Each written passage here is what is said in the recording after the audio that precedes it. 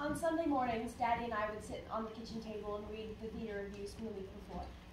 He would make me toast with butter, and I would sit in my nightgown and cross my legs and accent my chin as if I were being photographed for some important magazine. I imagined myself being written about, gossiped about, scandals about my lovers. And I told him this, and he laughed and smiled. Sometimes there was a quote from him, what he thought about some new writer or director. Everyone loved him. Even those who hated him loved him, because they had to listen, had to hear him. What he said mattered. After my mother died, after the accident with that drunk driver, the person who did it never got caught. Every time he walked outside, as we tumbled into the narrow cobblestone streets in the West Village near our apartment, behind every wheel of every car was a potential killer. Sometimes he would just chase the cars, my father, just run after them, throw little crumpled pieces of newspaper at them as if he were throwing stones. He would wave his arms, wander delirious through the streets, yelling at cars, "Is that the one? Is that the one who..." But I was with him. I was with him the whole time. And that made him happy. Was he depressed? Of course he was. I mean, everyone knew it but her. They were going to fire him at the theater. He was done, washed out. His last few seasons, his last few shows, they were disasters. That last show he directed, the one that sent us out to that borrowed house on the beach because he had to get away, was about a goldfish who learned to talk. This goldfish started dating a depressed girl living alone in a third-story walk-up in Union City, New Jersey. It was supposed to be some kind of quirky comedy. I hate that term, quirky comedy, but it was savaged. It was laughed at. He started taking pills, and the pills were slowing him down because he couldn't anymore. And not like when I first met him, not like when I rejuvenated him after the death of his first wife, no. It slowed down. And he settled into a grim kind of life, and I guess I did too. It was a decline.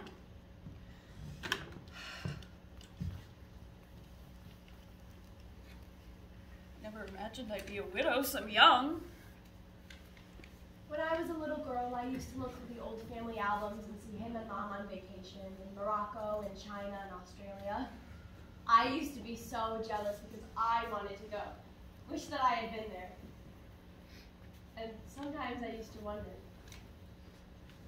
Mom, did she jump in front of that car on purpose so that Daddy and I could be alone together without distraction? Sometimes I believe she made that sacrifice for us. Daddy met Liza shortly after Mom died. Liza was a hanger-on at that point, just followed him along like a lost cat. I mean, who was she? Some social worker who found cheap meds for heroin addicts? She had never been to the theater before. I had spent so many nights with him at dim bars, listening to bad poetry and drinking cheap beer, getting a headache from the glow of neon lights burning in from the sleazy laundromat across the street. And she got all self-righteous at the smell of cigarette smoke and thought beer wasn't ladylike. I can just tell she was a whore in college. At the funeral, all of his friends gathered. People he'd known for years, decades, maybe even since before I was born. They told stories, and it was almost like I wasn't even a part of his life. I mean, he has no family other than her, and so they should have been comforting me. Nice enough. That's what I heard. That was the whisper, nice enough. Over and over and over again. I was nice enough for a second wife, a younger woman, someone to fuck. They ignored me and just tripped over her, Brittany, his princess. I was no gold digger. I will say that 1,000,000 times or only once. I did not marry him for his money. He didn't have much money. That house that we stayed at, that house on the beach, the house where he died, it was loaned to him by some actor friend. some actor friend that he made famous. He walked around at night in a silk bathrobe and slippers. Certainly he acted like he was entitled to it. He acted like he was entitled to a lot of things. Well, I mean, he was a theater director. He had a certain cash, a certain profile, and that, to me, was sexy. When we met, I was living with some other girls in a small railcar apartment, and we were all trying to make it, and mostly being ignored, but I was a social worker working with at-risk youth, and I went to graduate school. I had a savings account. I was doing things right. He was somebody. He liked to dress me up. But he had a daughter. Daddy, are you out there? Did you know that she slept in her dead father's theater? She slept in her dead father's theater the night after he died in brand new silk pajamas she bought just for that occasion. He liked to dress her up. Short skirts, cute little one-piece cotton dresses in the summer which bounced up around her thighs, tight black stockings and boots in the fall, skinny jeans or leggings in the winter. And I would wear what he bought for me, and it would be like a little show for him. I mean, that's what men do, isn't it? They dress us up. We dress up for them. We wear nighties and short skirts and low-cut shirts and lingerie, and we sculpt our faces with makeup and do our hair just so, and we become kind of an imaginary object of sorts. I mean, we go to the gym and lift weights and crunch our stomachs, but it's really because the human body, on its own, laid bare, it's really not all that impressive.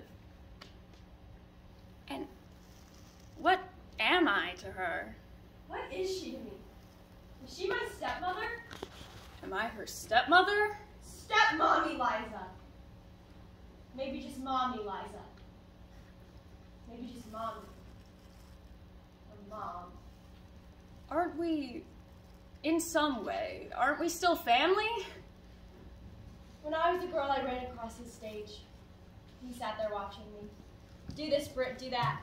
Act for me. You're better. You are so much better than those other girls. Those real actors who work for me. I could live without them, but not without you. We spent that summer at that house on the beach. I came out to the house on the beach one weekend during the summer. The hottest weekend. It was one of the hottest nights of the year, and there were parties and bonfires on the beach. There were young people. Young, pretty people. Boys and girls, and he liked to be around them. He pretended he was still one of them. And she came to stay with us. He was having a party with some actor friends, and some young actors and actresses were sitting in the big living room and drinking wine and gazing out at the ocean. And there was a kind of bluish glow out from the moon. And I wore a black and white bikini bathing suit and high heels. I walked around the house and drank champagne. People sat around reading this new play by some hot playwright, trying out different voices and personas. And I sat on this older actor's lap. I didn't know who he was or why he was there, or even remember his name, but I think it was Tommy. And I nibbled at his ear, and I laughed into him and giggled and scraped the tips of my nails against his chest. And Liza watched me. And so did my father. They both watched me. When the play reading was over, I took my new actor friend by the wrist and pulled him into a bathroom down the hall, not far from the living room. Everyone saw us walk away. That night, at the house on the beach, she came, but he hardly noticed her. It was almost like he didn't even want her to be there. I mean, I guess she was talking to the people there and she stayed for the reading, but everyone noticed me leave. And then she was gone. I don't even remember when she left or who she left with. It was just weird. They were jealous. Daddy was jealous of the attention I was getting. And her father, he was just having the most wonderful time being surrounded by the people he loved, the people that adored him. It was like all of his problems hadn't happened. He was drinking and laughing and reading the stage directions to this new play. I know Daddy watched me leave. Saw me leave with that older actor. imagine him crushing the ice against his teeth, so angry at me. It was honestly the only time I'd ever seen him truly happy, and I really think the only thing that put any damper on it was that she was there. And we went into this bathroom, me and this older actor, Tommy, I think his name was, and he was just, my God, at this point he wanted me so badly. And so I let him have me. I had to. It would have been wrong not to, the way he was just begging and pleading and losing himself. It was sad. Kind of a little pathetic.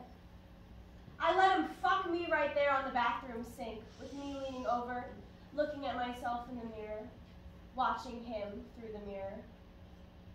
At some point, the part everyone left, and, well, a few people just crashed on the couch, but Brittany, she was nowhere to be found, and honestly, nobody really cared. So then, we went up to the bedroom, and his step was lighter, and as I was getting ready for bed, he grabbed me from behind, and he pulled me into bed with him, and he touched me. He touched my legs, and my thighs, and he kissed me. And it was the first time in a long time. I always loved the way he touched me.